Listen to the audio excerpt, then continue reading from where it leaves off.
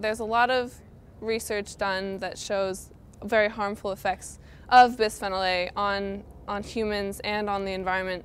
One of the side effects of BPA is cancer, and I have friends and family that have struggled with cancer and continue to struggle with cancer. So it's personal. It's, you know, if there is a link between BPA and cancer, it really does need to be regulated. I like being able to make connections with people and being able to, you know, take a scientific side and then apply it to people who, you know, don't necessarily need to know the chemistry behind it, but need to understand that this is something to be brought up at a national level.